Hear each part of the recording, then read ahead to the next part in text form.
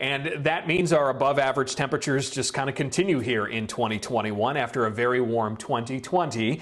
Across the state of Minnesota, last year tied for the 13th warmest year on record. And also this week, both NOAA and NASA said that 2020 temperatures set a global record.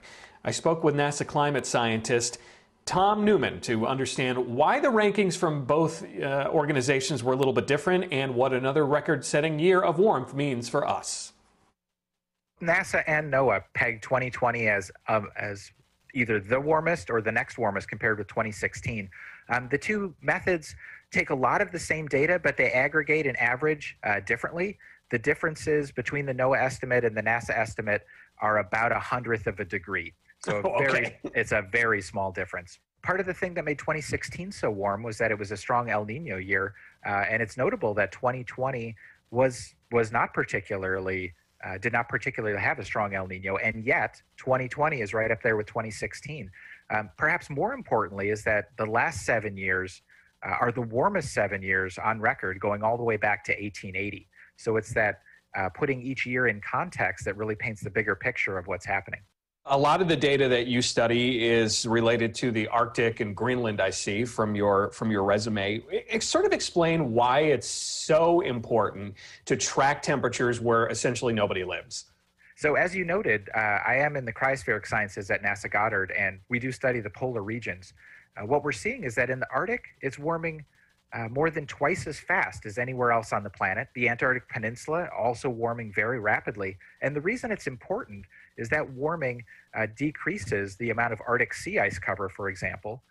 2020 was the second lowest year on record for Arctic sea ice cover. And as that ice goes away, the Arctic Ocean warms up. That additional heat can cause variations and does cause variations in the polar vortex, which we're seeing right now. So although the poles seem like a long ways away, who cares what's happening in Greenland? Those changes don't stay there.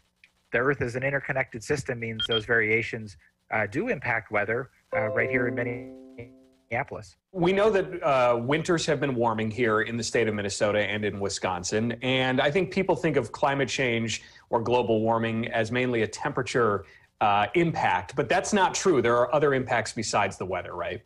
Absolutely. One of the things we study in addition is sea level rise. So places like Greenland and Antarctica, as it warms up, they melt, those ice sheets melt, and that water goes right into the ocean and increases sea levels globally. Not such a big deal in Minneapolis, of course, but certainly coastal communities see more sunny day flooding than they used to, higher high tides than they're used to, and that has a big impact for infrastructure planning when you're thinking about the next highway you're going to build or the next condo on the coast somewhere. I'm kind of curious, do you have anybody in your family or friend circle who sort of questions some of the work that you do in some of these numbers? And if so, what do you tell them? They're always really interested. I think lots of folks do get a little confused sometimes about some of the details because you hear so many different voices saying different things. But when you talk to somebody one-on-one and you just say, look, this is what the data says, that 2020 warmest year on record or second, and the last 7 years are the warmest 7 years we've ever measured. It's really hard to argue with data, and most people are really just curious what's happening on our planet. It's also really easy to see all the raw numbers that NASA and NOAA use to calculate their findings, and I've posted links to both reports at WCCO.com/links, Jen.